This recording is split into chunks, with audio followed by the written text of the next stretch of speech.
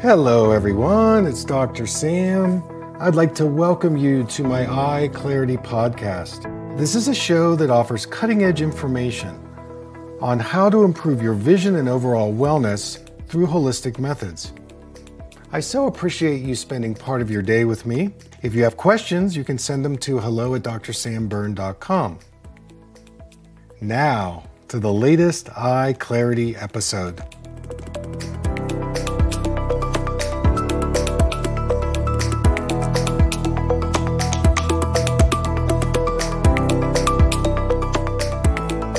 Hey everybody, it's Dr. Sam, and I'd like to welcome you to another EyeClarity podcast. So for you parents out there, when you have a young child and you start seeing one of the eyes crossing in or crossing out, it can be very, let's just say scary, can be frustrating, can be confusing, and you don't really know what to do. And there are a variety of opinions out there. You know, your pediatrician has an opinion, your ophthalmologist may want to do surgery or eye patching. And in this particular session, I counsel parents. They have a 2-year-old and they started seeing the eye going in. It's the left eye crossing in. And fortunately, they were referred to me by a holistic pediatrician. And you'll hear how I take the parents through a journey and in the end offer different protocols and exercises that are going to really get this child back on track. So I hope you enjoy the show. Thanks for tuning in. I looked at the picture, and so what we're talking about is the observation of John's left eye. You were referred by Dr. Huxtable? Yes. Okay. Yeah, she first noticed it when he was just a tiny baby. And I think now he's to an age where if we needed to do something like give him an eye patch or, to strengthen that eye, he might actually wear it. But he just wanted to get your input on what might be causing it. Yeah, and it's not a consistent thing either. Like sometimes he looks, like both are perfectly aligned and, moving. And then just at other times, like in the picture, it's like, oh yeah, that one looks slightly off center. So it's, kind of infrequent, but it is noticeable still. Okay. So when did you first notice it? When he was just a baby, like in his first, I don't remember exactly, but we'll just say like January of 21. Like when he was 2 months old, maybe. Months old, okay. And if I may, can I ask you a little bit about what was the birth experience like? Did you have it at home? Were you in a hospital? What was it like? We drove up to our midwife's home, an hour and a half away, and I was pretty calm about it all. I knew I was having contractions, but I let him sleep a few more hours because of the timing of them. And the midwife said I had a textbook perfect birth. Everything went really well. Great. So no drugs or anything? Okay. Nope. And how long? 100% natural birth. How long was labor? 16 hours. Okay. But the actual pushing was 20 minutes. 20 minutes. Okay. And so once he was born, you were able to bond with him and everything was good that way. There wasn't any problems. We did have a challenge of, he was what I thought he was latched, but he wasn't latched well. So he wasn't getting food as much as he needed in the beginning, but we caught it very quickly with the visits and weighing him. And we did have to do a lip and a tongue tie release for him. And ever since that, it was like almost instant that he was able to, I could tell the difference, get milk. And so what did you see that was different at that point? Was it weight gain? He stopped crying. Okay. those two things. Okay. Like if you looked at an early picture of him, like his face was pretty not pudgy or, baby fat looking, like, and he had like some defined like lines under his eyes, and then he filled out really quickly after that. And the weight gain was pretty significant. And then just the ability for him to latch without like causing pain was almost instantaneous. Yeah, it was extremely painful for me when he was trying to feed in the beginning and he wasn't latched properly. Sure, so that was a really big challenge to overcome and figure out. Okay. Mm-hmm. All right. Well, I want to go a little macro here, and then I'll come right back into micro on things that you can do. But let's go macro for a minute. And the reason why is because I'm a little different. This goes back to my training and just my perspective on vision development. And one of the places I trained was called the Gesell Institute, and it was started by a physician named Arnold Gesell in the late 1940s. I went there in the mid 80s. And it was a place where we learned how to evaluate kids. And we did it from a developmental kind of lens. In other words, we start developing our eyes at this age, and what is the difference between eyesight and vision, and how does, say, an eye that's crossing in or crossing out, how does that reflect in the child's development, especially gestation, birth, and bonding? Those things kind of highly influence how we learn to use our eyes and vision. And then years later, when I studied craniosacral and we did perinatal and prenatal therapies, we looked at children and their development around their vision. And so when you say something like, well, I see the eye turning, what if we use an eye patch?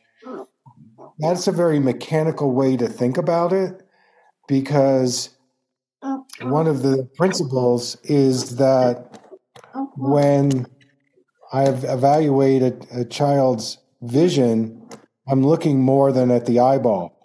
Like the eyeball is reflecting kind of a deeper pattern that's in the body. And when I studied cranial work and other body-centered therapies, a lot of the times we never used things like eye patches or, things like that, because it was very much a symptom answer and it didn't really work very well, but it traumatized the child to say, wear this patch 8 hours a day or 6 hours a day. It's a very mechanical forcing. And so what I'm here to say is that, number one, on a prenatal level, the eyes originate from the brain very early. So every tissue of the eyeball, the eye muscle, the eye lens, the eyelid, the retina, the optic nerve is brain tissue. So when we work with vision, we're working not only with the eyes, but we're working with the brain. And on top of that, one of the best ways to develop your vision, and vision is how the eye-brain-body connection, how we process information, is through movement and through stimulating what we call the vestibular system, which is the inner ear. And especially at John's age, there's some really great things that you can do from a stimulation standpoint to, let's say, encourage, to guide, to support John learning to use his eyes together. So we don't want to enforce something on him that he doesn't understand. And we're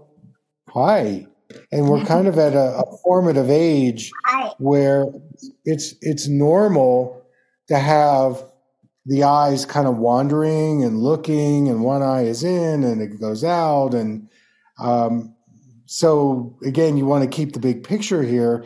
He is trying to figure it out because the eyes are like his guidance system. They're like his GPS that helps him, move through the world. And vision is really about vision is about spatial understanding.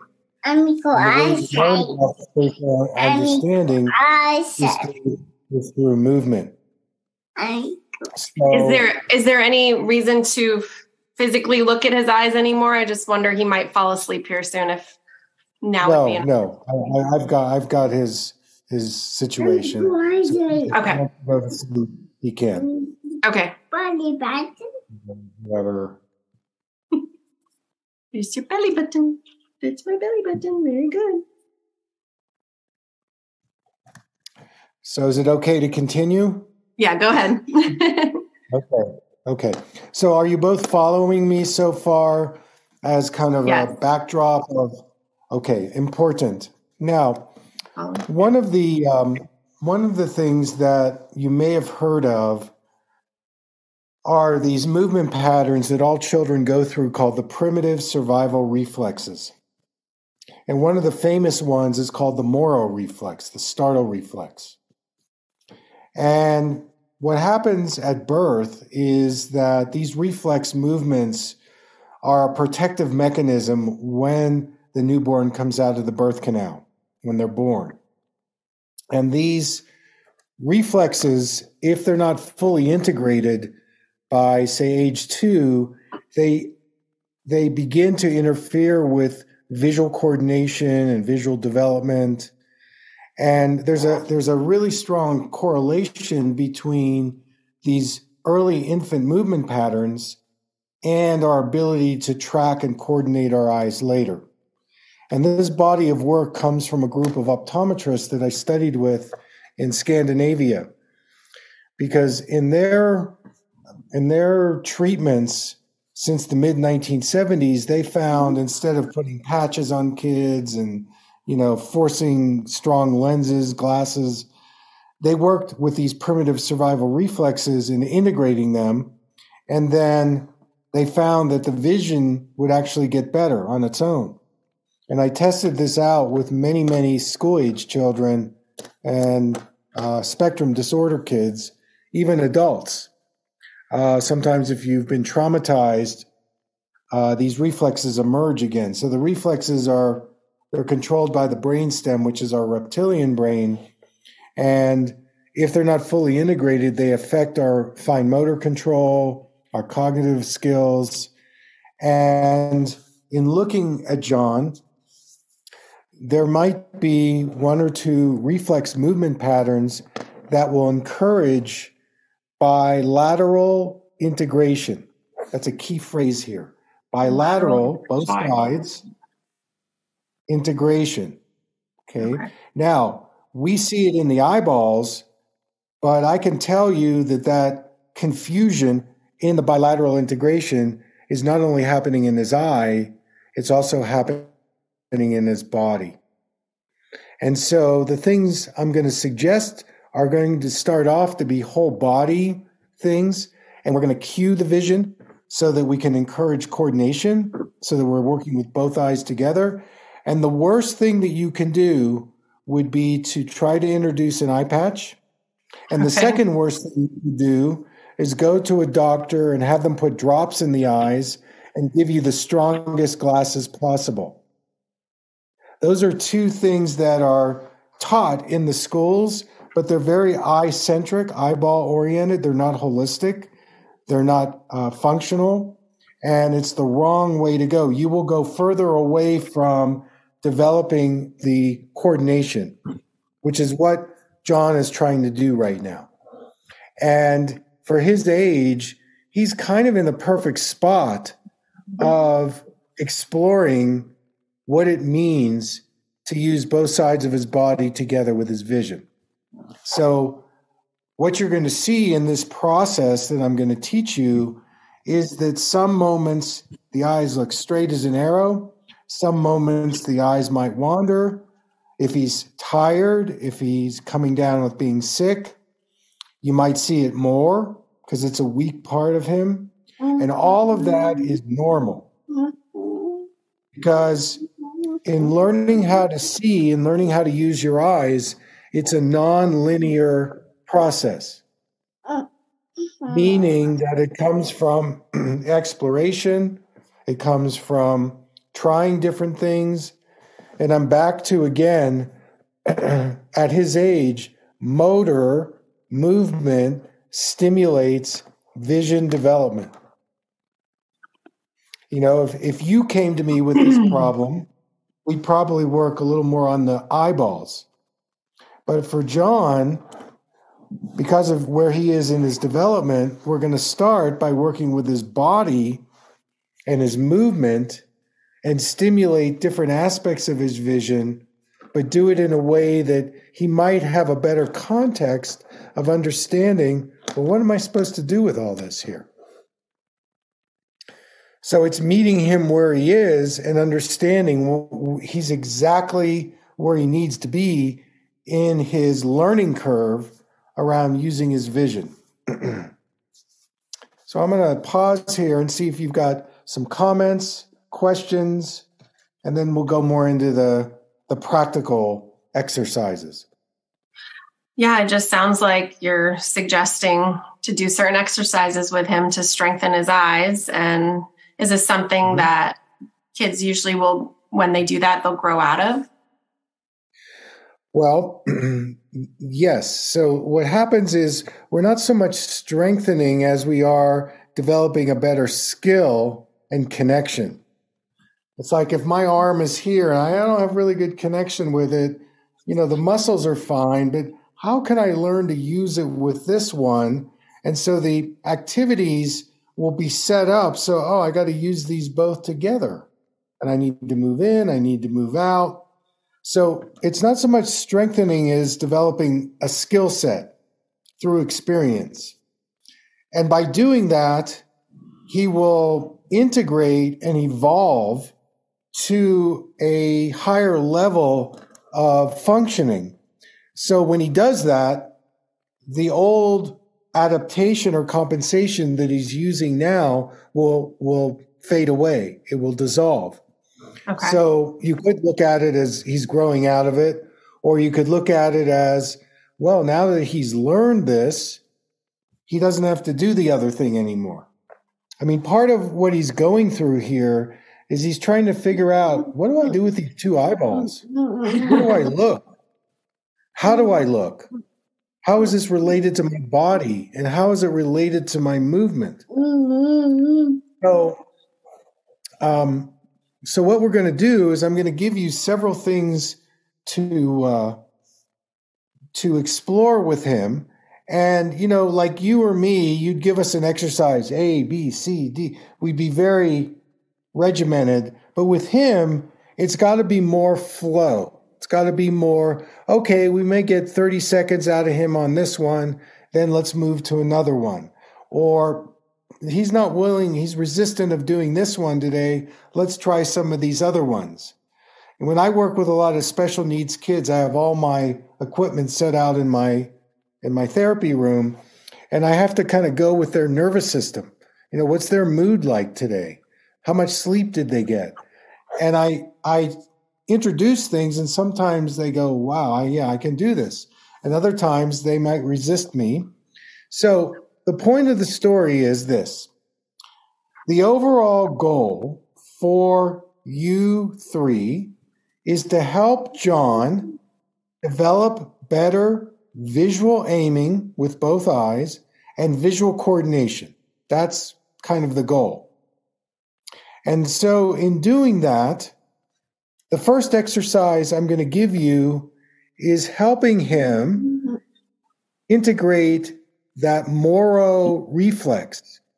The Moro reflex is the startle. And when I show it to you, you're going to go, oh, this is moving his body and his head and his eyes together simultaneously at the same time. So what I'm going to do right now is I'm going to demonstrate it. Whoops, that's not what I wanted to do.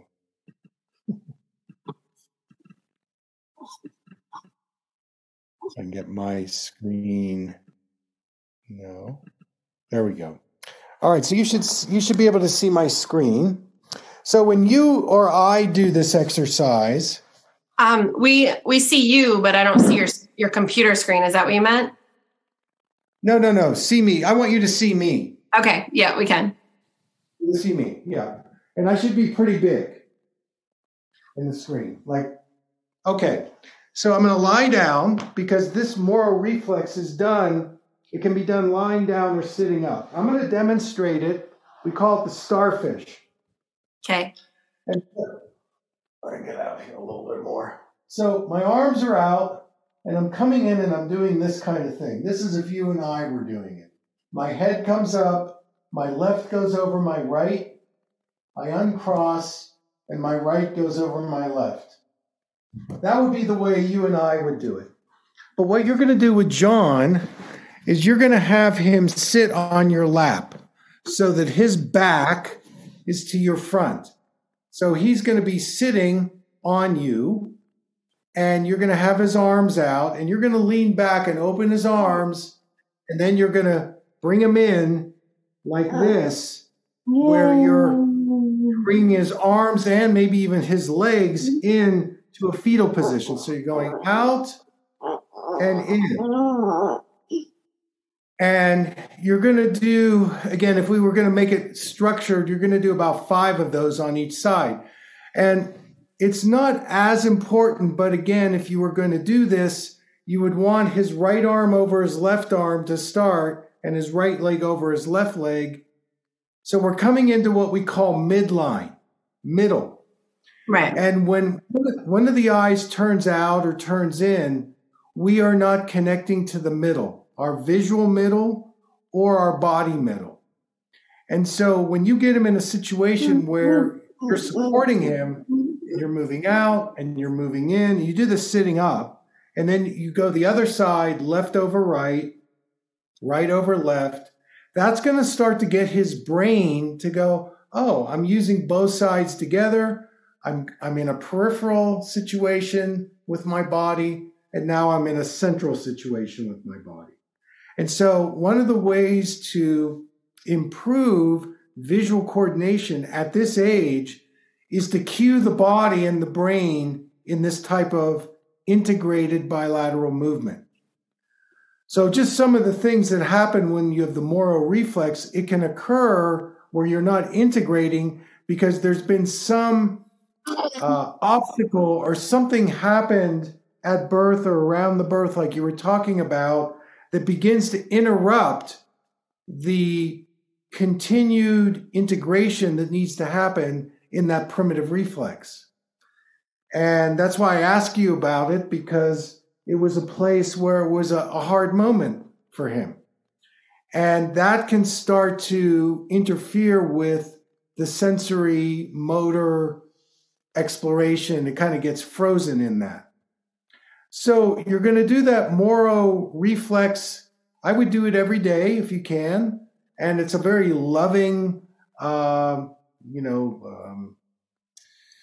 would say protective kind of a movement where he's sitting up against you and you're getting him to move his arms and his legs. You may not get 5 out of him. You may get 1 or 2. You can angle, you can sit up, you can sit back, you can do it lying down, because all of that is going to stimulate what we call his vestibular, which is his inner ear. So one of the ways to start to get both eyes to work together is to connect the inner ear with our eyes. There's actually a reflex called the vestibular ocular reflex, the VOR. And when somebody is having difficulty aiming both eyes together, there's usually an underacting vestibular system. In other words, he's trying to do it all through his visual. So, number 1 exercise is that Moro starfish. And I'd like you to do that for about 2 weeks. Okay. That's kind of his primitive. How many times a day? Once a day. Once a day. You only need to do it once a day, 4 or 5 on each side. And again, it doesn't need to be perfect. We want to give the brain new mapping, new pathways. And the way to do that is by introducing these kind of prescribed movement patterns. All right, so that's number 1. Does it matter if we alternate, or should it be 5 right and 5 left? It's better if you alternate. Okay. So you're doing right over left, come open, left over right, so that you're dancing with both, not just doing 5 on one side. Again, one of the keys in getting him to use both of his eyes together is going to be to start dancing with his right and left simultaneously. In school, one of the best ways to get your eyes to work together is to teach them how to skip, jump rope, and do these bilateral exercises, and the eyes straighten, because the body's alternating tells the brain and tells the eyes, oh, I've got to show up in this alternating simultaneous way. So some other things that you can do with him would be rolling like a log. So if you can get him to roll, you can maybe roll him up in a blanket. In other words, you want to roll him so that he's experiencing both sides of his body in the rolling.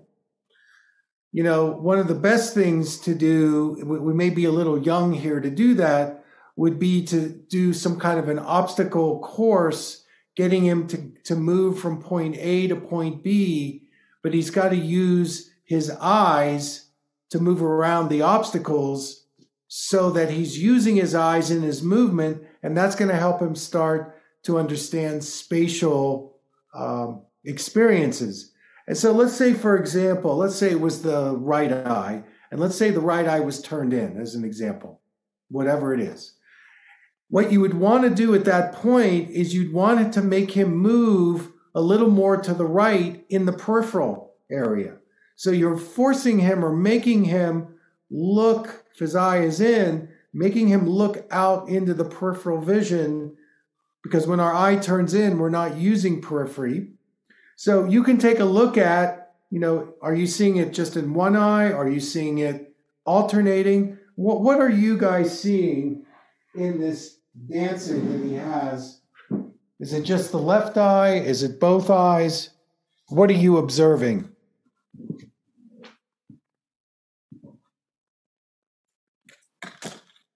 Okay. Somebody. I mean, as far as like the eye wandering, I think it's only been the left. Okay. And do you see it more out or in? In. Okay. But it's only been in certain pictures. I never have noticed it looking at him. Have you? Not really. Right. That's what I saw. I think it's an intermittent situation.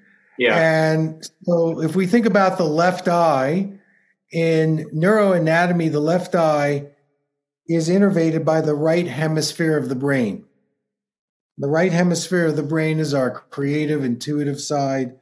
When our eye turns in, emotionally, we might be either a little confused or afraid. That's kind of what the emotional behavioral, I'm turning away from life towards my middle. I'm overwhelmed.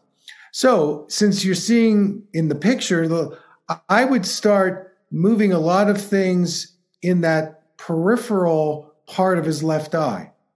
Feed him, give him stimulation with the left. Okay. It could be auditory, it could be bells, it could be stickers, it could be pen light, it could be, some objects. Make them small, make them large, make them close, make them far. Get them to look out to the periphery on that side. Hey, John, look what's over here. Look this way.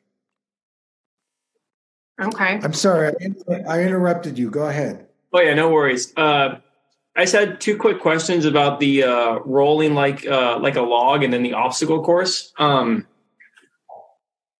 Lately, like he has really liked me playing, we call it roly-poly, where like, I will just kind of wrestle with him and I roll him on the bed. Is this something you want him to try to roll himself, or like us rolling him, that's acceptable right now? Just to kind of get that sense of aroundness. Yeah, both. Ultimately, we would want him to initiate it. Okay. But I think if you're rolling him, so what you're doing when you roll him is you're activating the right side of the body and the left side of the body in this loop, which is going to cause the brain to get more lit up. Mm-hmm. And, what would be really great is to have him be over there and you say, hey, John, can you roll to me? And see if he can do that and maybe put some obstacles in the way. And he says, you're going to have to go around these things. So that's one thing. You can initiate it. Eventually, we'd like him to initiate the movement. And while we're at it, what's his crawling like? Has he gone through? Pretty minimal. Crawling? I mean, he's mainly just up and running and sprinting. Red flag there. So one of the causes of the eyes doing this, whatever they're doing, the left, is not enough crawling. We skip that stage because the crawling does a couple things. It starts to develop our near vision because we're looking down at the floor. And it's this cross patterning. Cross patterning is one of the best ways to negate one of the eyes wandering. Okay, He's so just I guess past it. I guess I might have answered your question a little. Like he did crawl back when he was a crawler. Like now at the age of 2, he's almost always running or walking. But when he was crawling, he actually did do more of like a weird scoot at times. Like he would crawl, but then like he realized he could get around a lot faster, like having one leg up and then kind of scooting the right leg, like, or, left leg, but just kind of like scooting on his butt up in a sense. But he had a really weird crawl for a little bit. But yeah, it wasn't like that's a primitive reflex signal that the primitive reflex was not integrated. So we may or be able to go back to that. But what we want is right hand, left knee. Mm-hmm. Left hand, right knee. Now, another way you could do that is marine crawl. That's where he's more on his belly. One of the ways you could get him to experience it is you do the marine crawl and he's on your back. And that will kind of get him to understand that right and left and right, so that he's able to go. This is tricky stuff here. Can he also crawl backwards? Can he also go backwards? Because one of the things that when the eye is turning in, we're not using our side vision. And one of the best ways to develop your side vision is by learning to motor your body going backwards. Yeah. Because you have to open periphery. Again, I've seen strabismus go away completely just by kids getting more comfortable going backwards. Again, go ahead. Yeah, I don't know if I can recall him crawling backwards, but I have seen him, walking backwards. Like if I say, hey, can you back up? He'll like back up. And so can he do it? Like that's a good thing to keep doing, is also just encouraging the backwards movement, even standing or walking. In an obstacle course. Okay. In other words, that he's using his eyes to see where his body needs to go. So any way that you can bring his eyes into his movement, you're going to get to the goal faster. Okay. And then with obstacle course, like playground is a pretty good obstacle course, right? Like just having playing a big toy. Okay, great. Absolutely. And so then some other things with that would be any kind of spinning or turning activates the inner ears, which is going to help the eyes. Okay. Now, the spinning can be slow. It doesn't, in fact, think of it this way. We want his movements to be slow, medium, and fast, not just fast.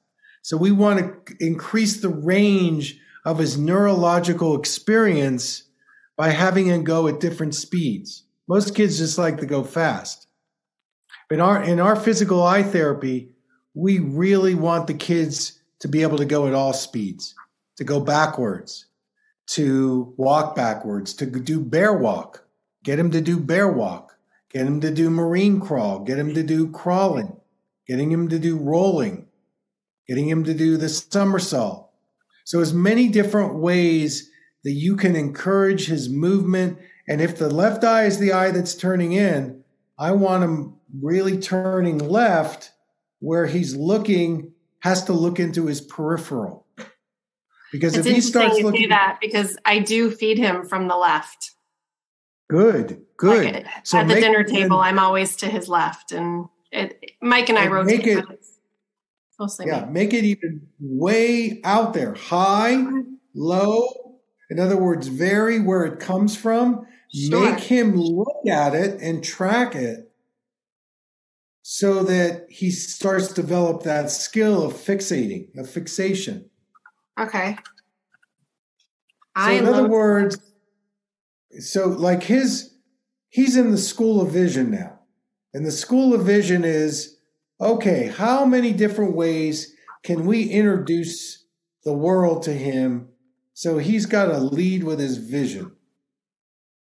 Through movement, through tracking, through spinning, through, this is how these kids, this is the language they understand. And you'll find, the good news is you're not seeing this on a daily basis. You're seeing it in some pictures. So I do think it's very superficial. I don't think it's a deeply embedded problem. Thank goodness he had a natural birth. The more stuff you put on birthing with Pitocin and, so many of those complications, it really does affect the sensory motor development. Now, another thing that you could explore if you haven't already would be, and you would need to find a specific practitioner like myself, somebody who's experienced in pediatrics, to have him get a craniosacral session. Do you know about craniosacral? He's had it done, yeah. Okay. So it might be a regular thing for him where, even if he goes every 6 months but with what you were telling me about the latching, there is a little bit of trauma there. A little bit, not a lot. Yeah, we tried that in chiropractic care before we did the release. I tried a lot before I did the release. Yeah, I'm sure. And, it also depends with kids. I find it's how available they are. And, I have a child now. I started treating him at 3. He's 13.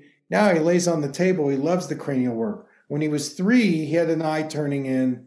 I could get maybe 10 minutes out of him at the most. And a lot of times mom would have to lay with him on the table because he just, he's really fidgety and stuff. So, you do what you can. If you feel like that box has been checked, then you don't have to do it. But I do think the craniosacral can help reduce this confusion between the two eyes. It's very good for that. Okay. And many other things. But, it's not going to be, none of this is the magic bullet. You're going to be in a process of cultivating his eyes to connect better with his brain and his body through his movement. And the movements can be more coordinated. Maybe you introduce a ball. You roll a ball to him. Can he roll it back to you? Can he bounce a big ball to you? Can you bounce it back to him? Again, he's still kind of young. When he starts riding some kind of a 3-wheeler or bike or something, make him do an obstacle course. He can't just go straight ahead. Climbing is good. Getting him to climb, and he's cross-patterning. That's all really great stuff. And then on the visual level, stimulating the part of his vision that you feel he's not accessing, either through eating, food, all kinds of things. So does this make sense? Does this make sense? Yeah. So for him, it being his left eye and turning in, I know for the most part his car seat's in Shanna's vehicle, which it's on like the right side. Do you think it'd be advantageous to maybe switch him to the left side so that it kind of cues his head to look out left as well? Absolutely. Okay. That's what I'm talking about. The best way to heal this is through 24/7. How can you stimulate that left side? Okay. It's not just 2 minutes of exercise a day. That's not going to do it. Exactly. You need to give him as many experiences as you can where you're stimulating his vision. It becomes a game. Okay. Okay. You can use things that are auditory driven, and then he looks visually. You can ask him to what do you see out there? Make him describe to you what he's seeing. Mm-hmm.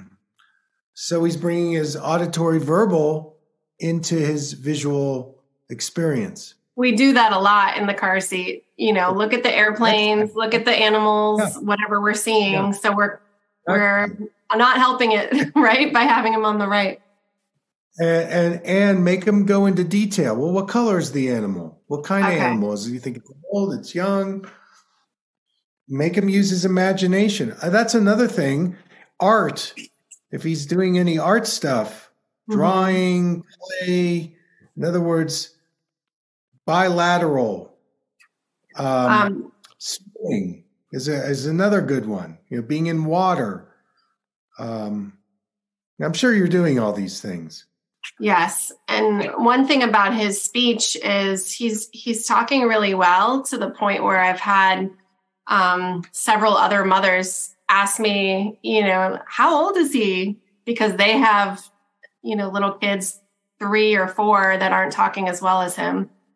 Probably has to do with the birth, right? I think the birth, what you feed him, his environment, mom and dad are there. It's all of those things, because basically you're in a bubble. I mean, he's in your bubble. Yep. And dad is kind of in an outer bubble. This is in gestation. So it's all of these things. And to view this not as a problem or something that's lazy or, something's wrong with him, you're just going to take the basics and make it better. That's why I don't recommend you going to these regular eye doctors, because they're so scary, and it's really counterproductive when this is an organic situation. The term is called plasticity. Okay. Meaning that John is at the age where all these new pathways are getting formed. It's the time of life when, bring it on. I want life experience. And if my eye is turning in, well, then give me experiences. So I got to look over there. Okay. And because of the plasticity, and because you haven't done things that interfere. So I work with kids, and the more vaccines, the more birth trauma, the more bad food, the more illness, the harder it is. The less you have of those interferences, then the faster the changes, because you don't have to overcome those obstacles. Excellent. And he's obviously very smart. Go the other side. I don't know, but I wonder if part of the verbal development is because the vision is lagging behind. That could be. That is a common thing that I see. Highly verbal kids, their other systems are not as developed. So visual puzzles, but simple stuff. You can, in other words, bring the vision more into it. Start with movement. Start with the big stuff. Maybe do a little detail. Like, I don't know if you read to him. You can show him pictures. Get him a look at him. Yeah, I'm sure you do that. But I want you to bring the vision into whatever you're doing with him. And I want you to vary the vision. either through movement, body coordination, going forwards, going backwards, rotating him, going at different speeds, that kind of thing. And if you do that, you're gold. This is a preventative, proactive way of getting him to connect his eyes to his brain and body. Okay. Cool. And then you got the cranial work you needed. What other questions do you have? I think I'm good. I've got a question. A question. How much tummy time did he do? So that one was actually kind of a concern in my mind because he just hated being on his belly. We could maybe get about 15 seconds, usually was like his average, and then eventually be like, oh, he's good for like a minute. But yeah, we were trying to, over the course of a day, get 60 minutes cumulative. And we just never really got close to that mark at all. Tummy time is one of the best ways to learn how to control your head and eventually your eyes, because you have to lift up. So here's what I want you to do. I want you to go back and I want you to do this thing where he's riding on you. Okay. He's on your back and you're on the ground and you're moving around. It could be crawling. It could be bear walk. I would say marine crawl might be better. In other words, get him more into some belly time would be good. That's another developmental milestone. That and the bilateral crawling forwards and backwards, hopping. You can also get him on the bed or someplace and do some trampoline stuff. You can hold his hands. That's great for him to do some jumping, spinning, rolling, obstacle course. That's great. Yeah, he loves the trampoline. We have one, and John's nanny right next door has a big one. So good. Yeah. Get him on that more. So that's another one to continue, in a supervised way, of course. But, I think this is more superficial than something deep. And remember, it's gonna be up and down. There's a lot of variability in this situation. And if you see it happening, he's probably tired or he's fatigued. Mm-hmm. And so that's just a signal. So you're not going to get hooked into, oh my God, it's turned. So keep the big picture because he's really trying to figure it out right now. And that's really normal. And the worst thing you could do is go to a medical intervention, which will completely stop the visual development. If you put him in strong glasses and gave him an eye patch, it goes against all the other things that you've done with him, which is why he's so free and open and why he's going to change. Excellent. More quickly. Okay. So Dr. Berne, where are you located? I'm in Santa Fe, New Mexico. Oh, okay. Just curious. Okay. Do you have any other questions about John? No, I really appreciate all the insight. So me too. eye contact. I would be playing airplane with him get him on my belly. You're already doing that. What's sleep like with him? Does he sleep with you guys or what's going on there? For the most part, he's in his crib until anywhere from 6 a.m. till sometimes, if we're lucky, like 7:30. But we put him down for bed around 8 p.m. ish. It's anywhere from 7:30 to 8:30. He goes to bed. And for the most part, he may wake up once or twice throughout the night, but all I have to do is go down to his crib and say, hey, like we're all still sleeping. You got to go lay down. And he passes right back out. And then he'll come into I'm sorry? Above his bed? Do you have mobiles and things above his bed? Visual? There's glow in the dark stars, and then when he falls asleep, there's like a light of green and blue stars. Like a light projector.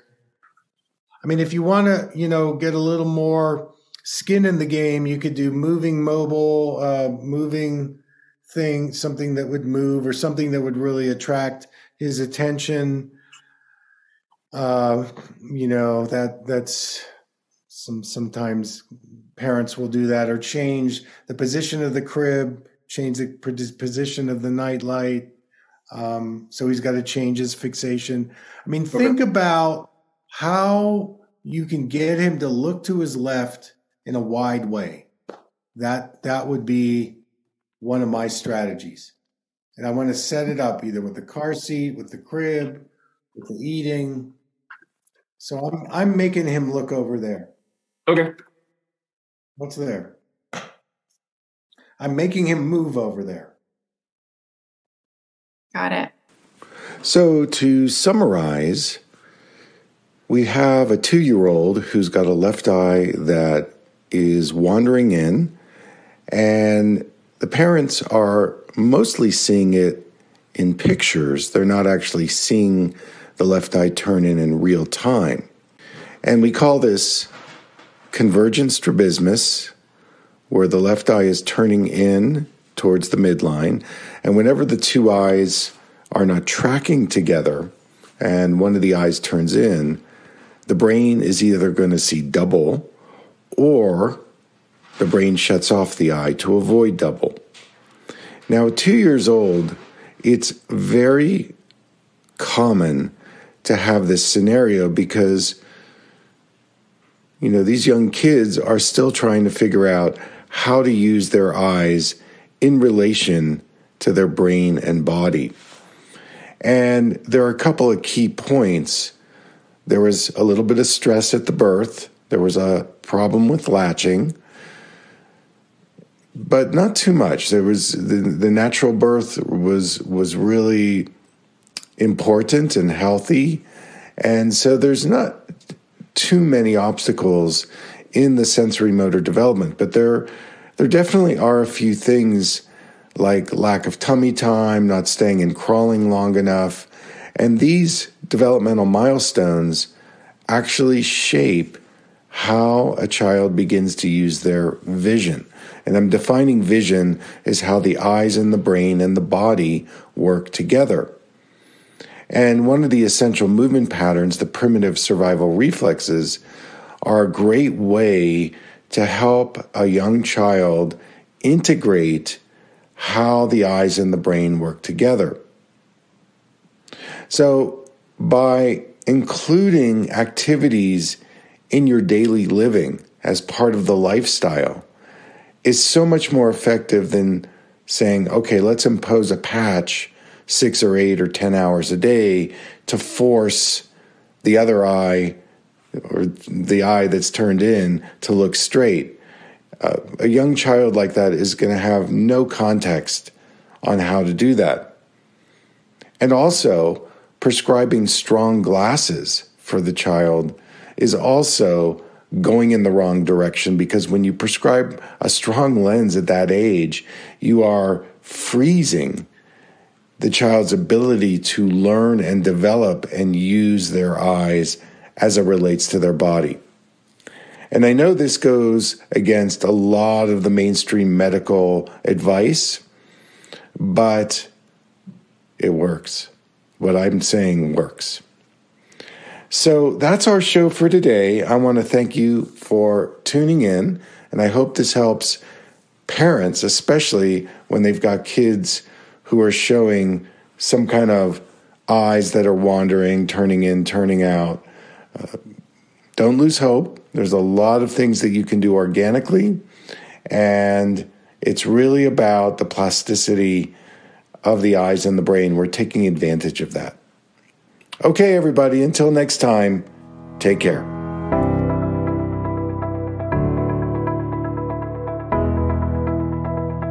Thank you for listening. I hope you learned something from the EyeClarity podcast show today. If you enjoyed the episode, make sure to subscribe on iTunes or Spotify and leave a review. See you here next time.